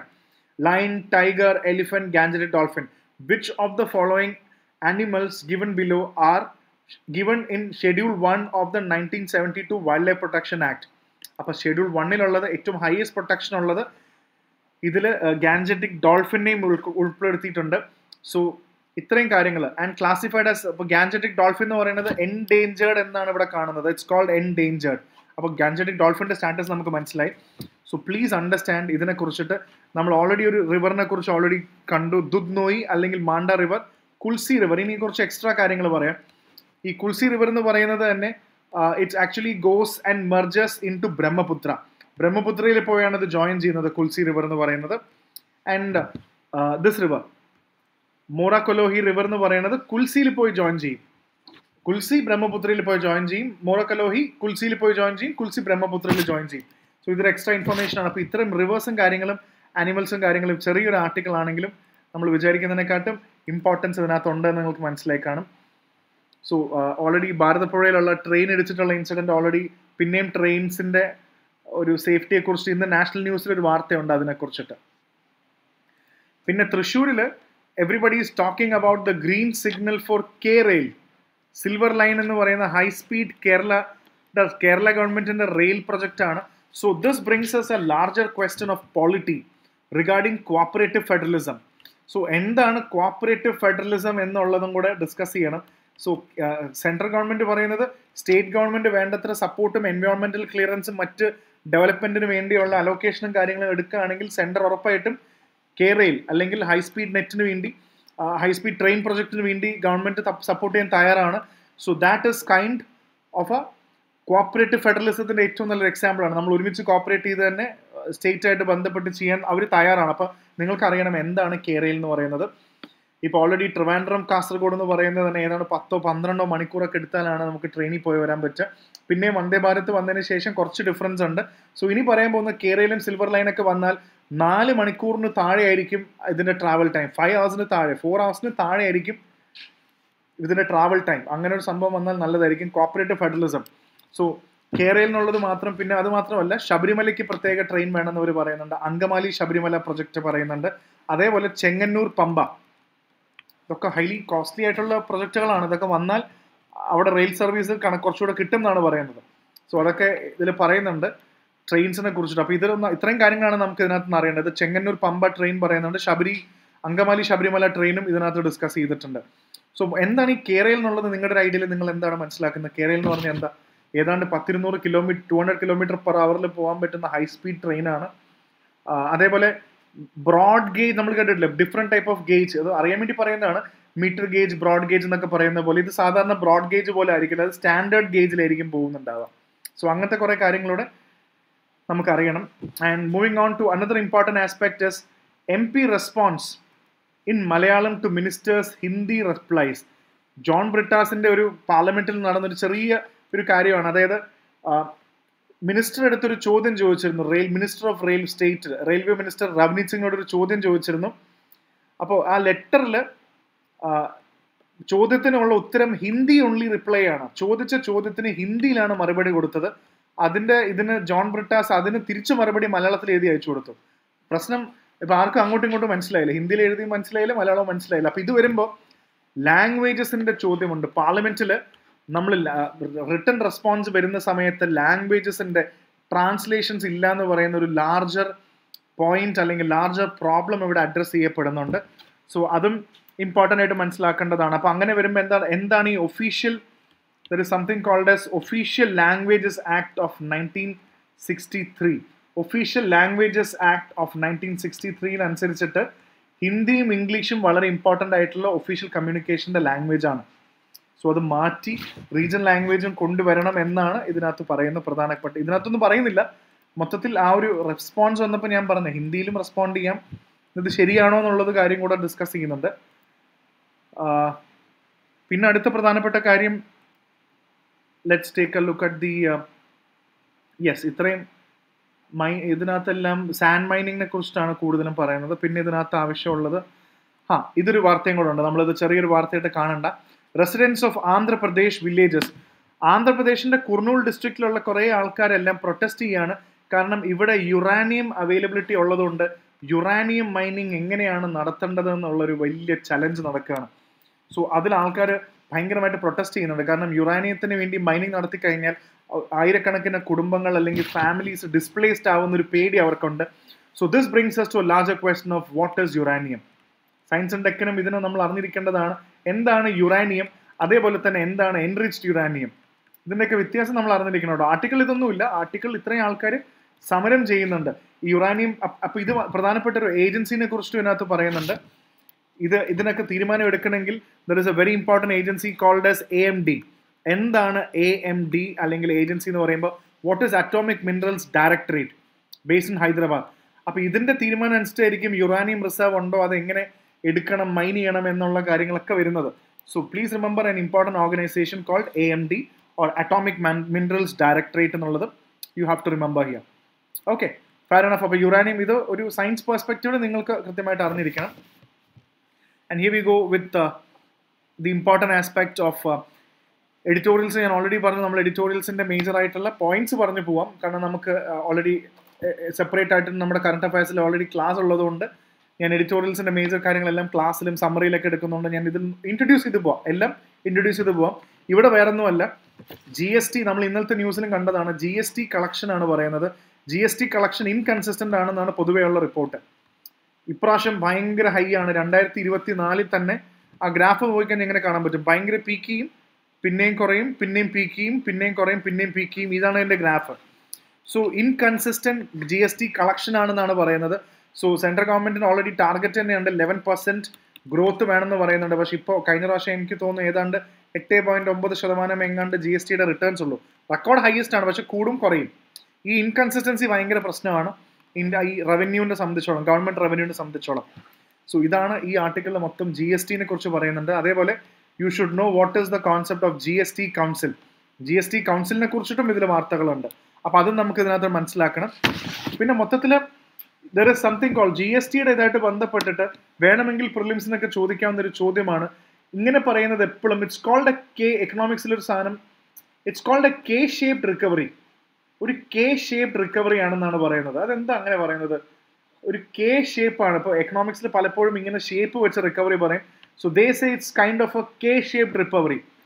ഒരു സൈഡിൽ താഴ്ന്നിരുന്ന സെക്ടേഴ്സൊക്കെ നന്നായി ഗ്രോ ചെയ്യുന്നുണ്ട്, മറ്റു സൈഡിൽ ഓൾറെഡി ഉള്ള ഗ്രോ ചെയ്തിരുന്ന അല്ലെങ്കിൽ വളരെ ഇമ്പോർട്ടൻ്റ് ആയിട്ടുള്ള കമ്പനീസോ കാര്യങ്ങളൊക്കെ വളരെ സ്ട്രഗിളിലും പോകുന്നുണ്ട്. ഒരു അപ്പ് ഉണ്ട്, ഒരു ഡൗൺ ഉണ്ട്. അപ്പോൾ ഇതിൻ്റെ ഗ്രാഫ് ഗ്രാഫിക്കലി നമ്മൾ കൃത്യമായിട്ട് മെൻഷൻ ചെയ്യുന്ന സമയത്ത് ഇതിനെ ഒരു K ഷേപ്പിലാണ് ഇതിൻ്റെ റിക്കവറി ഇത് നിൽക്കുന്നത്. അപ്പോൾ അതുകൊണ്ടാണ് ഇതിനെ K ഷേപ്ഡ് റിക്കവറി എന്ന് വിളിക്കാൻ കാരണം. ഒന്ന് കൂടുകയും കുറയുകയും ഒക്കെ ചെയ്യുന്നതുകൊണ്ടാണ് അങ്ങനെ വിളിക്കുന്നത്. സോ അതാണ് ഇതിൻ്റെ എഡിറ്റോറിയലിലെ മെയിൻ ആയിട്ടുള്ള നമുക്കുള്ള കാര്യം. പിന്നെ അടുത്തത് ഇന്ത്യ ശ്രീലങ്ക ഇഷ്യൂവിൽ ഏറ്റവും പ്രധാനപ്പെട്ടത് ഫിഷർമാൻസിൻ്റെ ഇഷ്യൂ ആണ്. അത് വളരെ ഇമ്പോർട്ടൻ്റ് ആയിട്ട് തന്നെ കഴിഞ്ഞ കുറേ ദിവസമായിട്ട് ചർച്ച ചെയ്യുന്ന ഒരു ഇഷ്യൂ കൂടാണ് ഫിഷർമാൻസിൻ്റെ issue. So what is Katchatheevu? ഒരു ജോയിൻറ്റ് വർക്കിംഗ് ഗ്രൂപ്പ് ക്രിയേറ്റ് ചെയ്തിട്ടുണ്ട്. കാരണം നമ്മൾ ഒരുപാട് ഫിഷർമാൻ ആൾക്കാരെ ശ്രീലങ്കൻ നേവി പിടിക്കുകയാണ്. So also brings us another important area. എന്താണ് പാക് ബേ? മാപ്പിൽ നിങ്ങൾക്ക് മാർക്ക് ചെയ്യാൻ പറ്റുമോ എവിടെയാണ് പാക് ബേ? സോ രാമേശ്വരത്തിന് എത്ര കിലോമീറ്റർ ഉണ്ട് ശ്രീലങ്ക, ഏത് റൂട്ടിലാണ് പോകുന്നത്, മാപ്പ് ഉൾപ്പെടെ നമുക്കറിയണം. പാക് ബേ എന്താണ്, പാക് സ്ട്രേറ്റ് എന്ന് പറയുന്നതും എന്താണ്? So have A idea about phishing in the Pak bay എന്ന് കിടപ്പുണ്ട്. അപ്പോൾ എന്താണ് ഈ പാക് ബേ എന്നുള്ളത് നോക്കി വെക്കുക. So where is Katchatheevu and ഫിഷർമാൻ്റെ issue എന്താണെന്നും കൂടെ have A good idea regarding that. അപ്പോൾ അതൊരു ഇമ്പോർട്ടൻറ്റ് കാര്യമാണ്. ഇതാണ് ഈ എഡിറ്റോറിയലിലെ മേജർ കാര്യം പറയുന്നത്. അതാണ് ഇതിനാണ് കുറച്ച് മുമ്പ് വിജയം പറഞ്ഞത്. പിന്നെ അടുത്തത് എയർപോർട്ട്സിനെ കുറിച്ചൊരു ആർട്ടിക്കിളാണ്. ഈ എയർപോർട്ട് ഇതിനകത്ത് കൂടുതലും ചെന്നൈ എയർപോർട്ടിനും അല്ലെങ്കിൽ ഇന്ത്യൻ എയർപോർട്ട്സിനെ ലാൻഡിങ്ങിൻ്റെ പ്രൊസഷനെ കുറിച്ച് പറയുന്നുണ്ട്. ഇപ്പോൾ ലാൻഡ് ചെയ്യുമ്പോൾ എയർപോർട്ടിൻ്റെ ഒരു സ്പെസിഫിക്കേഷൻസിനെ കുറിച്ചാണ് ഇത് പറയുന്നത്. വളരെ ടെക്നിക്കലായിട്ട് പോകുന്ന ഒരു ആർട്ടിക്കിളാണ്. എല്ലാ എയർപോർട്ടിനും അതിൻ്റെതായ സ്പെസിഫിക്സ് ഉണ്ട്. ഇപ്പോൾ ഒരു എയർക്രാഫ്റ്റ് ലാൻഡ് ചെയ്യണമെങ്കിൽ റൺവേയുടെ സ്പെസിഫിക്കേഷൻ അല്ലെങ്കിൽ മൊത്തം എയർപോർട്ടിൻ്റെ ഒരു സ്പെസിഫിക്കേഷൻ വേണം.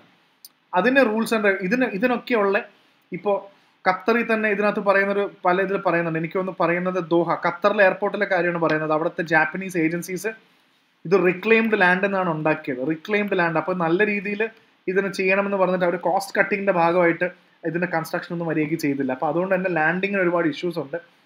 സോ ഇങ്ങനെ ഒരുപാട് ഫ്ലൈറ്റ് ട്രാഫിക് കൂട്ടുന്നതിന് പകരം ഈ ലാൻഡിങ് ചെയ്യാനുള്ള ഗ്രൗണ്ടും അല്ലെങ്കിൽ അതിനായിട്ട് ബന്ധപ്പെട്ട ഇൻഫ്രാസ്ട്രക്ചറും ഒക്കെ കറക്റ്റായിട്ട് ചെയ്യണമെന്നാണ് പറയുന്നത്. സയൻറ്റിഫിക് ആയിട്ട് ചെയ്യുന്നില്ല എന്നുള്ളത് ഇതിനകത്ത് പറയുന്നുണ്ട്. അപ്പോൾ അതാണ് ഇതിനകത്ത് മെയിനായിട്ട് പറയുന്ന കാര്യങ്ങൾ. പിന്നെ കുറേ റൂൾസ് ആൻഡ് റെഗുലേഷൻസ് ഒക്കെ ഇതിനകത്ത് പറയുന്നുണ്ട്. സോ ഇതിനകത്ത് എടുത്തു പറയേണ്ട organisation airport authority of India, AAI എന്താണെന്ന് ഓൾറെഡി നമുക്ക് അറിയാവുന്നതാണ്. ആൻഡ് പിന്നെ പ്രധാനപ്പെട്ടത് ഇതിൻ്റെ ബാക്കിയുള്ള റൂൾസും കാര്യങ്ങളൊക്കെ പറയുന്നുണ്ട്. പല എയർപോർട്ട്സിനെ കുറിച്ചാണ് പറയുന്നത്. ഞാൻ അതുകൊണ്ട് അത് വലിയ ഡെപ്തിലേക്ക് പോകുന്നില്ല. പിന്നെ ഇന്ത്യ ഇറാൻ റിലേഷനാണ്.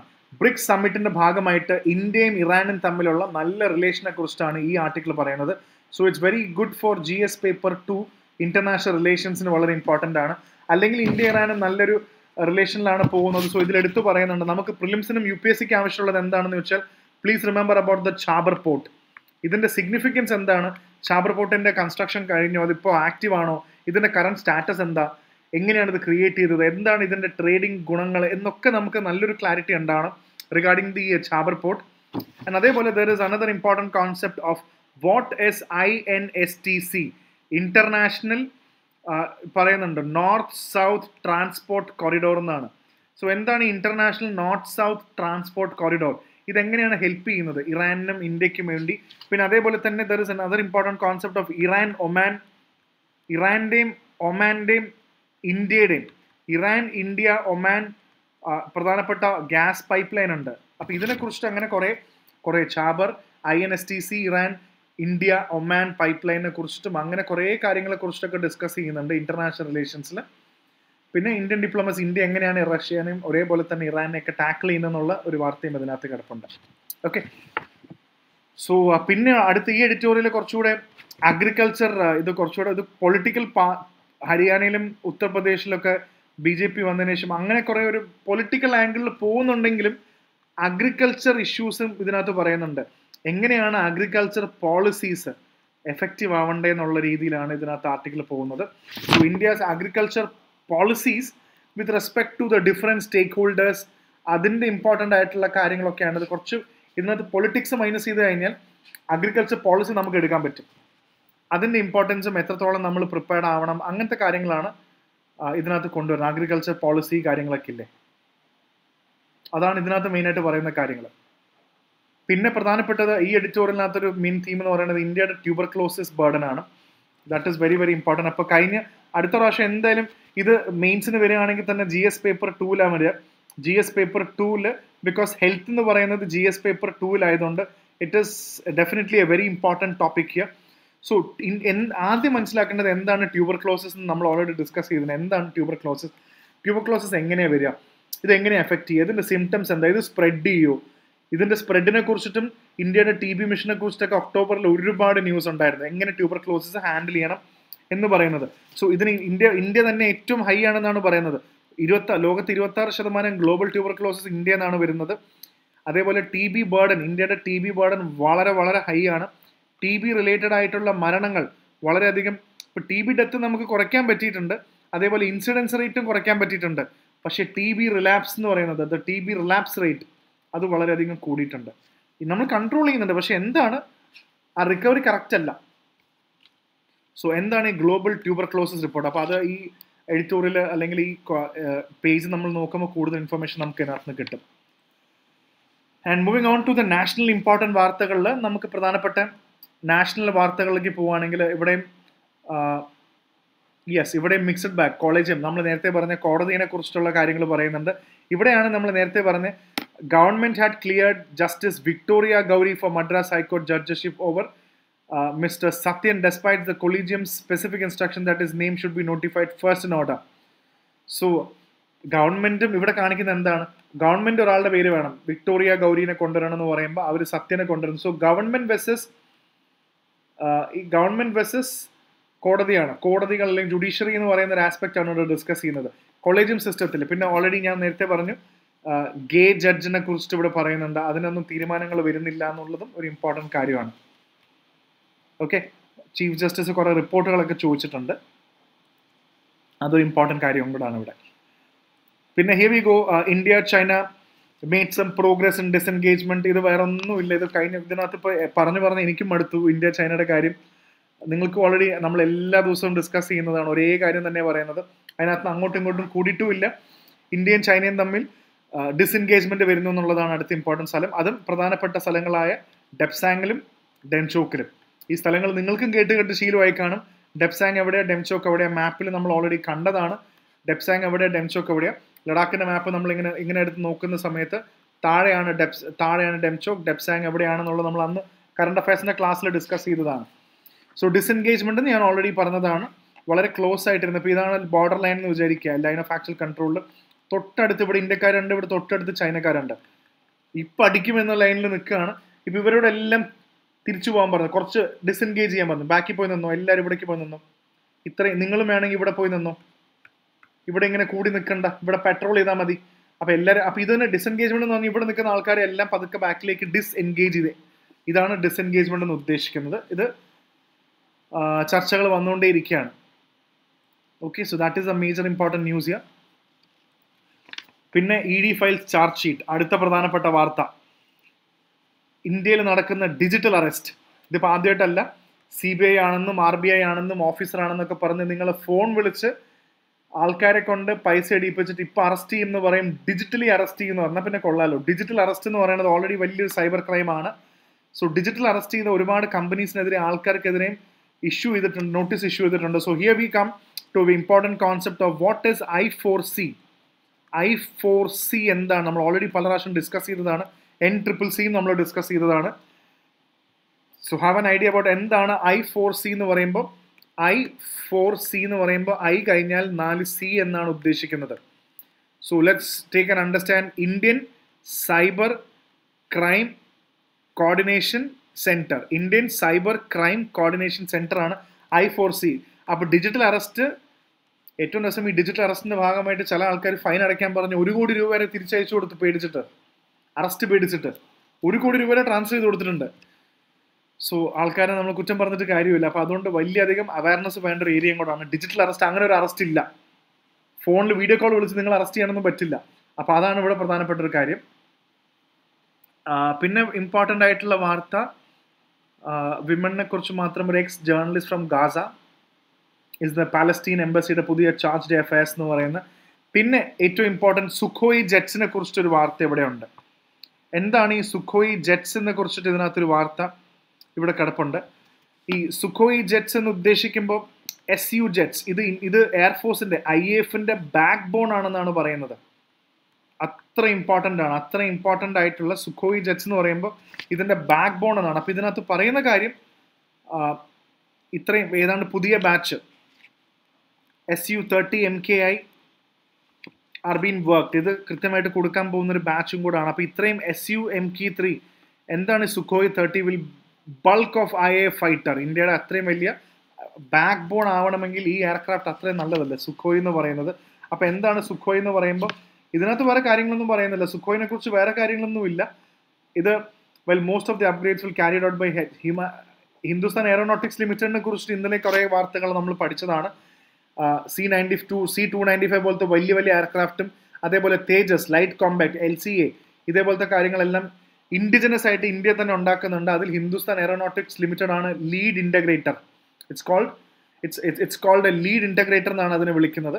അപ്പോൾ ആ ലീഡ് ഇൻ്റഗ്രേറ്റർ നമുക്ക് ഇവിടെ കാണാൻ പറ്റും. പിന്നെ ഇത് സുഖോയ് എന്ന് പറയുമ്പോൾ തന്നെ പിന്നെ ഡിഫൻസ് അക്വിസിഷൻ കൗൺസിൽ എന്നൊരു വാക്ക് ഇവിടെ ഉണ്ട്. നിങ്ങൾ ഇടയ്ക്കിടയ്ക്ക് കാണാറുണ്ട്. എന്താണ് ഈ DAC? ആർമിക്കും നേവിക്കും എയർഫോഴ്സിനും എന്തെങ്കിലും, അതേപോലെ കോസ്റ്റ് ഗാർഡിനൊക്കെ എന്തെങ്കിലും ആവശ്യം ഉണ്ടെങ്കിൽ അതിൻ്റെ മോഡേൺ ടെക്നോളജി ആണെങ്കിൽ ഇതെല്ലാം തീരുമാനമെടുക്കുന്ന ഒരു കൗൺസിൽ പോലെയാണ് ഡിഫൻസ് അക്വിസിഷൻ കൗൺസിൽ എന്ന് പറഞ്ഞാൽ. അപ്പോൾ ഇതും പ്രിലിംസിന്, ഇത് ആകെ ഒരു വരികയുള്ളൂ, പ്രിലിംസിന് ചോദിക്കാവുന്നതേ ഉള്ളൂ. ആരൊക്കെയാണ് DAC കോൺസ്റ്റിറ്റ്യൂട്ട് ചെയ്യുന്നത് ചോദിച്ചു കഴിഞ്ഞാൽ ഡെഫിനറ്റ്ലി നമുക്കറിയാം ഡിഫൻസ് മിനിസ്റ്റർ തന്നെയായിരിക്കും ഇതിൻ്റെ മെയിൻ ആയിട്ടുള്ള ആൾ. ഡിഫൻസ് മിനിസ്റ്റർ തന്നെയായിരിക്കും. പിന്നെ CDS ഉണ്ട്, ചീഫ് ഓഫ് ഡിഫൻസ് സ്റ്റാഫ്. പിന്നെ 3 ആർമി നേവി എയർഫോഴ്സിൻ്റെ ഡയറക്ടർമാരുണ്ടാവും, അല്ലെങ്കിൽ ഹെഡ് ഓഫ് ദി ജനറൽമാരും അതിൻ്റെ ടോപ്പ് പൊസിഷനിൽ ഇരിക്കുന്ന അതിൻ്റെ ഹെഡ് എന്ന് പറയുന്ന ആർമി നേവി എയർഫോഴ്സിൻ്റെ ഹെഡ് എന്ന് പറയുന്നവരുണ്ടാവും. പിന്നെ ഡിഫൻസ് സെക്രട്ടറി ഉണ്ടാവും മെയിനായിട്ട്. പിന്നെ senior officials from defence ministry. ഇത്രയും ആൾക്കാർ എല്ലാവരും കൂടെ ചേർന്നിട്ടാണ് എന്ത് വേണം ആർമിക്കും എയർഫോഴ്സിനും, എന്ത് വാങ്ങണം, എന്ത് ചെയ്യണം എന്ന DAC എന്ന് പറയുന്നത്. അതാണ് ഇവിടെ ഓർത്തിരിക്കുക. ഹിന്ദുസ്ഥാൻ എയറോനോട്ടിക് ലിമിറ്റഡും വളരെ ഇമ്പോർട്ടൻ്റ് ആണ്, നമ്മൾ കണ്ടു കഴിഞ്ഞു. പിന്നെ വേണമെങ്കിൽ 2-3 എക്സ്ട്രാ കാര്യങ്ങൾ, ഇത്രയാണ് ഇതിനകത്ത് പറയുന്നത്. സുഖോയിനെ കുറിച്ച് പറയുമ്പോൾ സുഖോയ് അത്രയും ബാക്ക് ബോൺ ആണെന്ന് പറയാൻ കാരണം ഇതൊരു ട്വിൻ എഞ്ചിനാണ്. ഇറ്റ്സ് ആക്ച്വലി ട്വിൻ എഞ്ചിനുമാണ്, അതേപോലെ 2 സീറ്ററുമാണ്, 2 സീറ്റിൽ പോകാൻ പറ്റുന്നതാണ്. റഷ്യയുടെ കയ്യിൽ നിന്നാണ് നമ്മൾ സുഖോയ് ഏറ്റവും കൂടുതൽ ഡെവലപ്പ് ചെയ്തെടുക്കുന്നത്. ഭയങ്കര മാന്യൂവറബിലിറ്റി എന്ന് പറയുന്നത് എന്താ? മാന്യൂവറബിലിറ്റി എന്ന് പറയുന്നത് എയർക്രാഫ്റ്റ് ഇങ്ങനെ തിരിഞ്ഞു കണ്ടിട്ടുണ്ടോ? എങ്ങനെ വേണോ തിരിഞ്ഞും മറിഞ്ഞും ഇങ്ങനെ പോകുന്നതിനാണ് മാന്യൂവറബിലിറ്റി എന്ന് പറയുന്നത്. നമ്മൾ സാധാരണ എയർപ്ലെയിൻ എന്തായാലും ഇങ്ങനെയല്ലേ പോകത്തുള്ളൂ. ഈ ഫൈറ്റർ എയർക്രാഫ്റ്റ്സ് എല്ലാം എങ്ങനെ വേണോ മാന്യൂവർ ചെയ്ത് പോകാൻ പറ്റുന്ന രീതിയിൽ, ഞാൻ കൈകൊണ്ട് കാണിക്കുന്ന അതിന്റെ മാന്യൂവറബിലിറ്റി ആണോ? ദിസ് സുഖോയ് ഫോൾസ്, ഇത് ഓർത്ത് വെച്ചാൽ മതി, false in the super മാന്യൂവറബിലിറ്റി category. ആർട്ടിക്കിളില്ല, ഞാൻ പറയുന്നതാണ്. അത് വളരെ ഇമ്പോർട്ടൻ്റ് ആണ്. അത് ഇതിനകത്ത് അത്രയും മിസൈൽസ് ക്യാരി ചെയ്യാൻ പറ്റും. നമ്മൾ വിചാരിച്ചതിനെക്കാട്ടും കൂടുതൽ, ഏകദേശം 3000 കിലോമീറ്റർ റേഞ്ചുള്ള വാർഹെഡ്സ് നമുക്ക് ക്യാരി ചെയ്യാൻ പറ്റും. Air to air Kombat, ground to air റീകോണൈസൻസ് എല്ലാം പറ്റുന്ന രീതിയിലുള്ള ഒരു എയർക്രാഫ്റ്റും കൂടാണ് ഇതിനെക്കുറിച്ച് പറയുന്നത്, ഈ സുഖോയ് എയർക്രാഫ്റ്റ് എന്നുള്ളത്. അപ്പോൾ എക്സ്ട്രാ ഇൻഫർമേഷനോടെ ഞാനിവിടെ തന്നിട്ടുണ്ട്. I hope it's clear. അപ്പോൾ കുറച്ച് കൂടുതൽ ഇൻഫർമേഷൻ കൂടെ ഞാൻ തന്നിട്ടുണ്ട് ഇതിനകത്ത്. ഓക്കെ, പിന്നെ അടുത്ത പേജ് കംപ്ലീറ്റ് എലക്ഷൻ ആയതുകൊണ്ട് അതിലേക്ക് നമ്മൾ കിടക്കുന്നില്ല. പിന്നെ പ്രധാനപ്പെട്ട വാർത്ത എന്ന് പറയുന്നത് തമിഴ്നാട്ടിലെ ഇൻസിഡന്റ് തന്നെയാണ്. Tamil Nadu train accident, police file negligent driving. Loco പൈലറ്റിന്റെ തലയിലേക്ക് വീണു. Loco pilot ശ്രദ്ധിച്ചോടി. ഇപ്പൊ ഇടയ്ക്ക് വെച്ചിട്ട് NIA വരെ വന്നതാണ് ബാഗ്മതി എക്സ്പ്രസ്.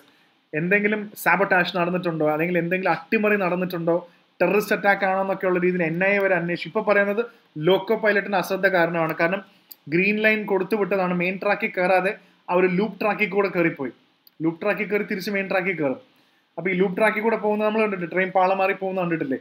തിരക്കുള്ള ട്രെയിനിനാണെങ്കിലും ട്രാഫിക് അങ്ങനത്തെ മെയിൻ്റെനൻസിന് വേണ്ടിയാണ് പൊതുവെ ഇങ്ങനത്തെ ക്രിയേറ്റ് ചെയ്യുന്നത്. അപ്പോൾ എന്തിനും ഇത് മാറി കയറി നെഗ്ലിജന്റ് ഡ്രൈവിംഗ് ആണ് ഇപ്പോൾ ചാർജ് ചെയ്തിരിക്കുന്നത്. സോ എന്താണ് അപ്പോൾ what is the government railway police, GRP, southern റെയിൽവേയുടെ GRP. അപ്പോൾ റെയിൽവേ പോലീസ് എന്ന് പറയുമ്പോൾ എന്താണ് ഈ GRP എന്ന് പറയുന്നത്? റെയിൽവേ പ്രൊട്ടക്ഷൻ ഫോഴ്സ് കേട്ടിട്ടുണ്ടാവും, RPF. പക്ഷെ ഇത് GRP ആണ്, ഗവൺമെന്റ് റെയിൽവേ പോലീസ് ആണിത്, GRP.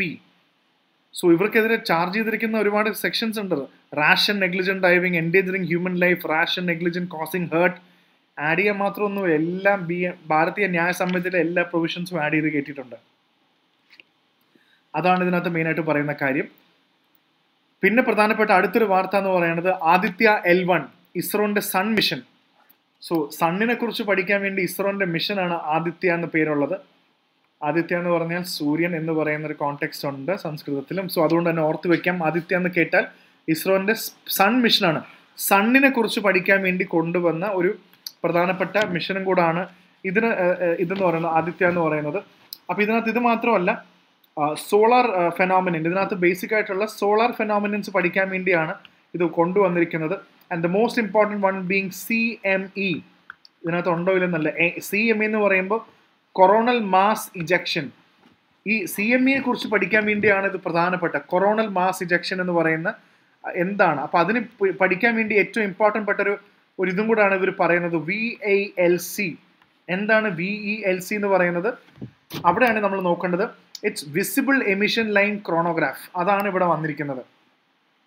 സോ എന്താണ് ആദിത്യ മിഷൻ? സണ്ണിനെ കുറിച്ച് മാത്രമല്ല, CME കുറിച്ച് പഠിക്കാൻ വേണ്ടിയും ഇത് പ്രധാനപ്പെട്ട ഒരു കാര്യം ഇതിൽ ഡിസ്കസ് ചെയ്ത് പോകുന്നുണ്ട്. So have an idea. Aditya mission is the first science result from Aditya. സണ്ണിന് വേണ്ടിയാണ് ഇത് കൊണ്ടുവന്നത്. Scientist who develop the VELC എന്ന് പറയുന്ന വിസിബിൾ എമിഷൻ ലൈൻ ക്രോണോഗ്രാഫ്. ഇത് ആദിത്യ 1-ലുണ്ട്. ഇത് പ്രഡിക്റ്റ് ചെയ്യാൻ പറ്റും. എന്തിന് പ്രഡിക്റ്റ് ചെയ്യാൻ പറ്റും? ഇവിടെ പറയുന്നുണ്ട് കൃത്യമായിട്ട് പ്രഡിക്റ്റ് ചെയ്യാൻ പറ്റുന്നത് എന്താണെന്ന് വെച്ചാൽ CME പ്രഡിക്റ്റ് ചെയ്യാൻ പറ്റും. CME എന്താണ് CME എന്നുള്ളതും നമ്മൾ ഓൾറെഡി ഡിസ്കസ് ചെയ്തിട്ടുണ്ട്. കൊറോണൽ മാസ് ഇൻജക്ഷൻ ആണ്. It's called sun is an active object and often സ്പ്യൂസ് vast quantity of A plasma. ഇതിങ്ങനെ സ്പ്യൂ ചെയ്തുകൊണ്ടിരിക്കും. പ്ലാസ്മ ഭയങ്കര വലിയ പൊട്ടിത്തെറി പോലെ ഇങ്ങനെ വന്നുകൊണ്ടിരിക്കും. It's called coronal mass ejection, CME. Very important. അപ്പോൾ CME മെഷർ ചെയ്യാനും കൂടെയാണ് ഇത് കൊണ്ടുവരുന്നത്. സോ അതിന് ഏറ്റവും നല്ലത് VELC ആണെന്ന് പറയുന്നുണ്ട്. സോ ഈ എന്തിനാണ് CME ഇമ്പോർട്ടൻ്റ് എന്ന് പറഞ്ഞാൽ, observation of CME as they originate on the sun, understanding the plasma characters is one of the major science of VLC. അപ്പോൾ VLCയുടെ പ്രധാന ടാർഗറ്റും അത് തന്നെയാണ്. അപ്പോൾ എന്താണ് VLC എന്ന് പറയുമ്പോൾ, വിസിബിൾ എമിഷൻ ലൈൻ ക്രോണോഗ്രാഫ് ആണ് VELC. ഈ സണ്ണിൻ്റെ പ്ലാസ്മയെക്കുറിച്ച് മനസ്സിലാക്കാൻ പറ്റുന്ന പ്രധാനപ്പെട്ട ഒരു പങ്ക് വഹിക്കുന്നതാണ് VELC എന്ന് പറയുന്നത്. So no very important things about all these things and detail ആയിട്ട് തന്നെ നമുക്ക് ഇത് അറിഞ്ഞിരിക്കുന്നത് നല്ലതാണ്. ഓക്കെ, സോ അതാണ് ആദിത്യ 1. സോ പ്രധാനപ്പെട്ട കാര്യം എന്താണ് CME എന്താണ്, VLC എന്താണ് എന്നുള്ളതും കൂടെ നമുക്കൊന്ന് ഓർത്ത് വെക്കണം. പിന്നെ പ്രധാനപ്പെട്ടത് ബുദ്ധിസ്റ്റ് സമ്മിറ്റ് നടക്കാൻ പോവാണ്. ആദ്യത്തെ ഇന്റർനാഷണൽ ബുദ്ധിസ്റ്റ് കോൺഫെഡറേഷനും കൂടെ ചേർന്നിട്ട് ഡൽഹിയിൽ തന്നെ first Asian Buddhist summit, ആദ്യത്തെയാണ് Asian Buddhist summit നടക്കാൻ പോവാണ്. സോ ബുദ്ധിസ്റ്റ് സംഘ, നമുക്ക് ഇതിനകത്തൊരു കാര്യം കൂടെ എടുക്കാം. എങ്ങനെയാണ് ബുദ്ധിസ്റ്റ് ധർമ്മ അല്ലെങ്കിൽ ധമ്മ എന്ന് പറയുന്നത്? സോ പാലി ഭാഷയും ബുദ്ധിസം എന്ന് പറയുന്ന ഒരു ഇമ്പോർട്ടൻറ്റ് ടോപ്പിക്കാണ് UPSC പ്രിലിംസിലും മെയിൻസിലും ഇമ്പോർട്ടൻ്റ് ആണ്. അപ്പോൾ അതിൽ പ്രിലിംസിന് വേണ്ടി ബുദ്ധിസം എന്താണെന്നും ബുദ്ധിസത്തിന്റെ ഇമ്പോർട്ടൻറ്റ് ഘടകങ്ങൾ എന്താണ്, ഇതിൽ ബുദ്ധിസ്റ്റ് സംഘയെക്കുറിച്ച് പറയുന്നുണ്ട്. സോ എന്താണ് ബുദ്ധിസ്റ്റ് സംഘ, അതിന്റെ റൂൾസ് എന്തായിരുന്നു, അല്ലെങ്കിൽ ഇതൊക്കെ എന്താണ്, എന്താണ് ത്രിപിടാക്ക, ഞാൻ എടുത്തു പറയുന്നതാണ്, ഒന്നുകൂടെ നോക്കാൻ വേണ്ടി പറയുന്നതാണ്. So have an idea about this. പിന്നെ ഇന്റർനാഷണൽ റിലേഷൻസിൽ ഇങ്ങനത്തെ കാര്യങ്ങളൊക്കെ ചെയ്യുമ്പോൾ ബുദ്ധിസം ഇന്ത്യയിൽ മാത്രമല്ലല്ലോ, ഇന്ന് പല രാജ്യങ്ങളും ഉണ്ട്. ജപ്പാൻ, പല രാജ്യങ്ങളിലേക്കും ബുദ്ധിസം സ്പ്രെഡ് ചെയ്തിട്ടുണ്ട്. അപ്പോൾ ആ രാജ്യങ്ങളെല്ലാം ഒരുമിച്ച് കൊണ്ടുവരാൻ കൂടിയാണ്. സോ ബുദ്ധിസം എന്ന് പറയുന്നത് ഇപ്പോൾ ഒരു ഡിപ്ലോമസിയുടെ ഭാഗം കൂടെ ആയി. അതും വേണമെങ്കിൽ എഴുതാമെന്ന് കേട്ടോ. Buddhism has even become A point four ഡിപ്ലോമസിയുടെ പ്രധാനപ്പെട്ട പോയിന്റും കൂടെ ആയി മാറി. സോ അതൊക്കെ ഒന്ന് ഓർത്തിരിക്കുക. ഈ ആക്ട് ഈസ്റ്റ് പോളിസിയുടെ ഭാഗം കൂടാണ്. ദ റോൾ ഓഫ് സ്ട്രെങ്തനിങ് ഏഷ്യയിൽ തന്നെ ആക്ട് ഈസ്റ്റ് പോളിസിയിൽ നമ്മൾ ഉപയോഗിക്കാൻ പോകുന്ന പ്രധാനപ്പെട്ട ഒരു ട്രംപ് കാർഡും കൂടാണ് ബുദ്ധിസ്റ്റ് ഡിപ്ലോമസി. അതിനകത്ത് എഴുതിയിട്ടില്ല, ഞാൻ ജസ്റ്റ് പറഞ്ഞതേ ഉള്ളൂ. സോ അതാണ് ഇതിനകത്ത് പ്രധാനപ്പെട്ട ഒരു വാർത്ത എന്ന് പറയുന്നത്. പിന്നെ ഇതിനകത്ത് എടുത്തു പറയേണ്ടത് ഒരു ചെറിയ വാർത്തയാണ്, പക്ഷേ doctor Reddy recalls over 3 lakh bottles of medication. 3 ലക്ഷം മരുന്ന് തിരിച്ചു വിളിച്ചു അല്ലെങ്കിൽ തിരിച്ചെടുത്തു എന്ന് പറയുമ്പോൾ ചെറിയ വാർത്തയാണ്. എന്താണ് ഡോക്ടർ റെഡ്ഡീസ് ലബോറട്ടറി? വളരെ ഫേമസ് ആണ്. അമേരിക്കയിൽ ഓൾറെഡി ഉണ്ടായിരുന്ന 3 ലക്ഷം ബോട്ടിൽ ഓഫ് മെഡിക്കേഷൻ ആണ്. എന്തിനു വേണ്ടിയാ? ഹൈ കാൽഷ്യം ലെവൽസ് ഇൻ ബ്ലഡിന് വേണ്ടിയാണ് and hyper parathyroidism. So കാൽഷ്യത്തിലുള്ള high calcium levels in blood, അതും പിന്നെ ഹൈപ്പർ പാരാതൈറോയിഡിസത്തിന് വേണ്ടിയുള്ള മരുന്നാണ് ഇവർ തിരിച്ചെടുത്തത്. 3 ലക്ഷം ഇതെടുക്കുന്നത് എന്താണെന്ന് വെച്ചാൽ ബോട്ടിൽസ് ഓഫ് സീനാകാൽസെറ്റ് എന്ന് പറയുന്ന ഒരു കാറ്റഗറി ഓഫ് മെഡിസിൻ ആണ്. ഇത് CGMP, അമേരിക്കയിൽ കറന്റ് ഗുഡ് മാനുഫാക്ചറിങ് പ്രാക്ടീസ് എന്ന് പറയുന്നത്, അവിടുത്തെ പ്രധാനപ്പെട്ടതാണ്. കറന്റ് CGMP എന്ന് പറയുന്നത് എന്താണെന്ന് വെച്ചാൽ അവിടെ FDA അപ്രൂവൽ ഉണ്ട്. അവിടെ ഫുഡ് ആൻഡ് ഡ്രഗ്സ്, ഈ ഡ്രഗ്സിന്റെ FDA അപ്രൂവൽ ഉണ്ടെങ്കിൽ മാത്രമേ ഇതൊക്കെ വർക്ക് ചെയ്യുള്ളൂ. അവിടെ CGMP കറന്റ് ഗുഡ് മാനുഫാക്ചറിങ്ങിന്റെ ഇതിനു വേണ്ടിയാണ്.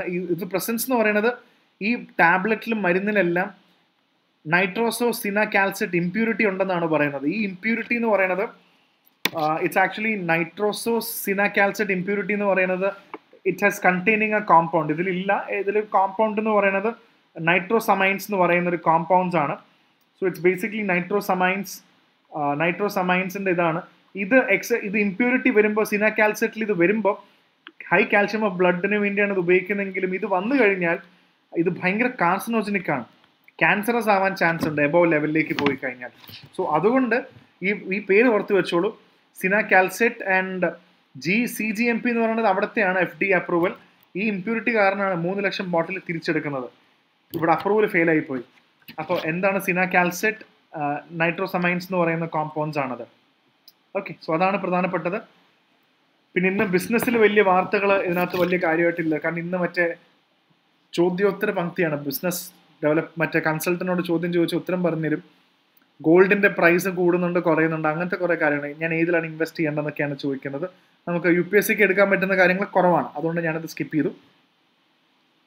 പിന്നെ ലാസ്റ്റ് പേജിൽ നമുക്ക് നോക്കേണ്ടത് സ്ഥലങ്ങളാണ്. Very good. മാപ്പിൽ നോക്കേണ്ട കുറേ കാര്യങ്ങൾ ഓർത്ത് വെച്ചു. 3 killed 9 injured in Israeli strike in Lebanon. So എവിടെയാണ് ഇതുവരെ നിങ്ങൾ ഓൾറെഡി ലെബനൻ എവിടെയാണെന്നുള്ളത് മാർക്ക് ചെയ്തിട്ടുണ്ടാവും. ഹെസ്ബുള്ളിലേക്ക് വന്ന സമയത്ത് it's very important that you know where is Lebanon. ലെബനൻ്റെ immediate neighbours ഏതൊക്കെയാണെന്നുള്ളത് മാപ്പിൽ ലൊക്കേറ്റ് ചെയ്യണം. അതേപോലെ സ്പെയിനിൽ വലിയൊരു ഫ്ലഡ് നടക്കുകയാണല്ലോ, അപ്പോൾ അതിൻ്റെ കാര്യങ്ങൾ ഇവിടെ ചർച്ച ചെയ്യുന്നുണ്ട്. ആൻഡ് വേർ ഇസ് മോൾഡോവ, ഇതും മാപ്പിൽ മാർക്ക് ചെയ്യാവുന്നതാണ്. വേർ ഇസ് മോൾഡോവ, ഇങ്ങനത്തെ ഒരു രാജ്യം കാണുമ്പോൾ എവിടെയാണ് മോൾഡോവ എന്നുള്ളൊരു ഐഡിയയിൽ നമുക്ക് വേണ്ടേ, അതിനുവേണ്ടി you have to take an idea on this. പിന്നെ പാകിസ്ഥാനിലെ പ്രൈമറി സ്കൂൾസ് ഒക്കെ അവിടുത്തെ പൊല്യൂഷൻ കാരണം ഷട്ട് ഡൗൺ ചെയ്തു എന്നാണ് പറയുന്നത്. ആസ് യൂഷ്വൽ ഗാസയിലത്തെ കാര്യങ്ങൾ പറയാനാണ്. എത്രയോ ആൾക്കാർ ഇന്നും ഓരോ ദിവസം മിനിമം 30 മുതൽ 50 പേര് കൊല്ലപ്പെടും. ഇങ്ങനെ പോയി കഴിഞ്ഞാൽ കംപ്ലീറ്റ്ലി ഗാസയിൽ ഇനി ആരും ബാക്കി ഉണ്ടാവില്ല. സോ പിന്നെ അടുത്ത പ്രധാനപ്പെട്ട വാർത്ത എന്ന് പറയുന്നത് US bomber take parts in joint drill with South Korea, Japan. So USഉം south കൊറിയയും ജപ്പാനും എല്ലാവരും കൂടെ ചേർന്നിട്ട് എയർ ഡ്രില്ല് നടത്തുകയാണ്. ഇങ്ങനത്തെ മിലിറ്ററി പ്രോഗ്രാംസ് ഇടയ്ക്കിടയ്ക്ക് നടത്തിക്കൊണ്ടിരിക്കും. ഇവരെല്ലാവരും കൂടെ ഒരു സിനർജി ഉണ്ടാവാൻ വേണ്ടി. ഇതൊക്കെ ബേസിക്കലി ചെയ്യുന്നത് വേറെ ഒന്നുമല്ല, സൗത്ത് ചൈന സീയിൽ ഇത് ചെയ്യുമ്പോൾ ചൈനേനെ ഒന്ന് ഞെട്ടിക്കാൻ വേണ്ടിയാണ് ഇതൊക്കെ ചെയ്യുന്നത്. ഞങ്ങളിതൊക്കെ ശ്രദ്ധിക്കുന്നുണ്ടെന്ന് ചൈനേനെ ഞെട്ടിക്കുക, അത്രേ ഉള്ളൂ.